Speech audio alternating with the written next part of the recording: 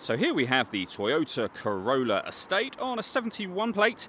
I'm going to start off by showing you inside the boot, and then we'll hop in and run through some controls on the inside of the car from there. As we approach the back of the car, you can see we have reversing sensors, plenty of boot space as well. We've also got this vinyl boot liner, which would have been an additional extra.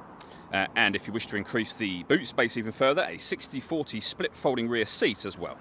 Okay, now that we're inside the car, we're going to start with the dials. Over on the left-hand side, we have the rev counter. We have the speedometer in the middle, and over on the right-hand side, the fuel gauge and coolant temperature gauge for the car. Also in the middle, you can see the total miles. They are 24,648. You can change information displayed up there using buttons on the left-hand side of the steering wheel here. We've also got our phone and stereo controls there as well. Over on the right-hand side, stereo controls continue, along with cruise control and speed limiter, with lane departure warning system as well.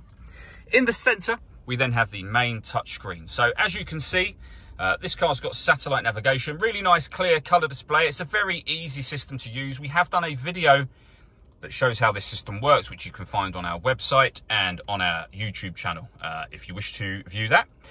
When it comes to our audio options, we've got AM, FM and DAB radio, USB input, Bluetooth audio so you can stream your music wirelessly, and you can project certain Toyota friendly apps up onto the screen via Miracast as well.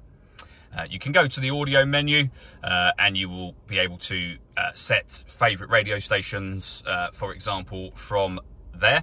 If we come back up to the home screen, you can pair your phone from that bottom left-hand corner. And if I pop the vehicle into reverse, you'll also see we have a full colour reversing camera on there to go along with the parking sensors. Below that, we have dual zone climate control. You can adjust the passenger and driver temperature. You can increase and decrease the fan speed. You can determine what direction you'd like the air to be distributed in. And when you're happy with those settings, you can turn your air conditioning on, and it's on when that light shows, or off from here, or hit auto. In doing so, the car will now take full control of the fan speed and the direction of the air to maintain those temperatures. You can override that whenever you wish to. Below that, we have a heated driver and passenger seat. Both seats have two different heat settings each. And then we have the gear lever for the fully automatic gearbox. All that leaves me to say is thank you for taking the time to watch this video. If you'd like to come and see this ULEZ compliant car for yourself and have a test drive, please feel free to call either of our MJA sites. We'd love to hear from you soon.